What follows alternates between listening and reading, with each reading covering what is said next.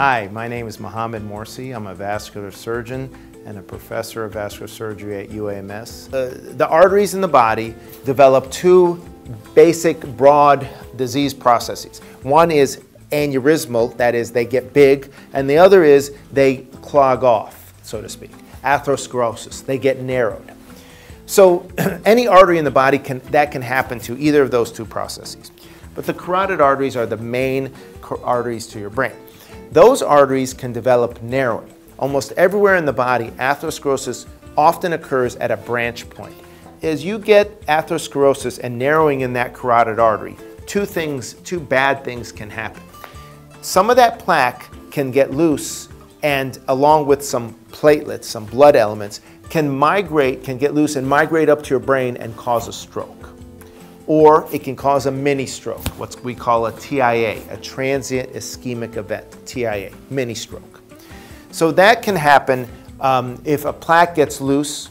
It can also happen if that artery gets so narrowed that it clogs off completely, and now you have low blood flow to your brain and you can get a stroke.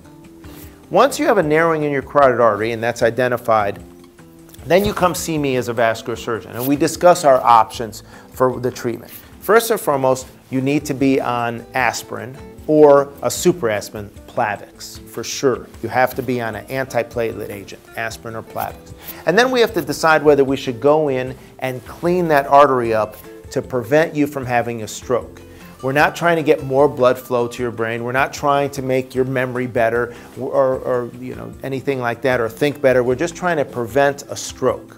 And so there's clear-cut data that if you have a 70% narrowing or greater, 70% or greater, that we should proceed with going in and cleaning out that plaque to prevent you from having a stroke. What we're able to do as vascular surgeons is take you to the operating room and not even put you to sleep. We just numb up the side of your neck, make an incision, go in, take out the plaque, and then close that artery back up, and to lessen your risk of stroke. The advantage of you being awake is that I can clamp that artery without having to divert blood flow, because you're able to talk to me, you're able to move your hand, and I know that you're doing okay. And that's really advantageous. There's not many places that do awake carotid endarterectomy. That's the procedure. It's called a carotid endarterectomy when we go in and clean out that artery.